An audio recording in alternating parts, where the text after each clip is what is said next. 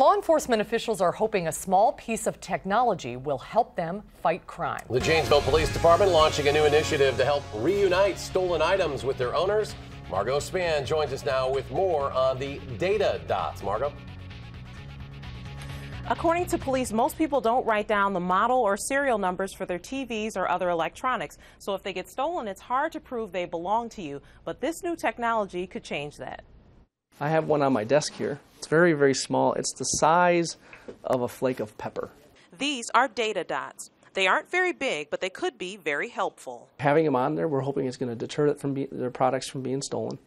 Second is if we recover property that has been stolen, we're able to find out who it belongs to and hold the bad guys accountable for stealing that product.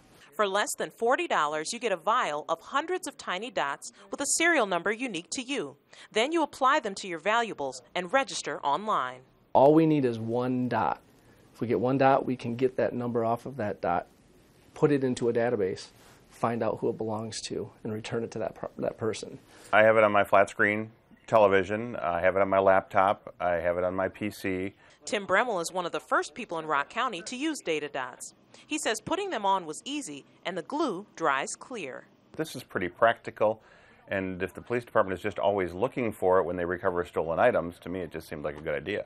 Law enforcement agencies use a special tool to read the numbers on the dots and have access to a database to reunite the stolen items with their owners. The product also helps out the Janesville area Crime Stoppers. Half of the money goes to the local Crime Stopper organization, and then half the money is obviously used to purchase the product itself. Now, police haven't made any arrests in Janesville so far using the dots, but all of the law enforcement agencies in Rock County have been trained on how they work. Now, since it is a nationwide database, Officer Sullivan recommends even if you don't live in Rock County, it's a good investment to get the dots. Margo Spann reporting from our Rock County Bureau. Thanks, Margo.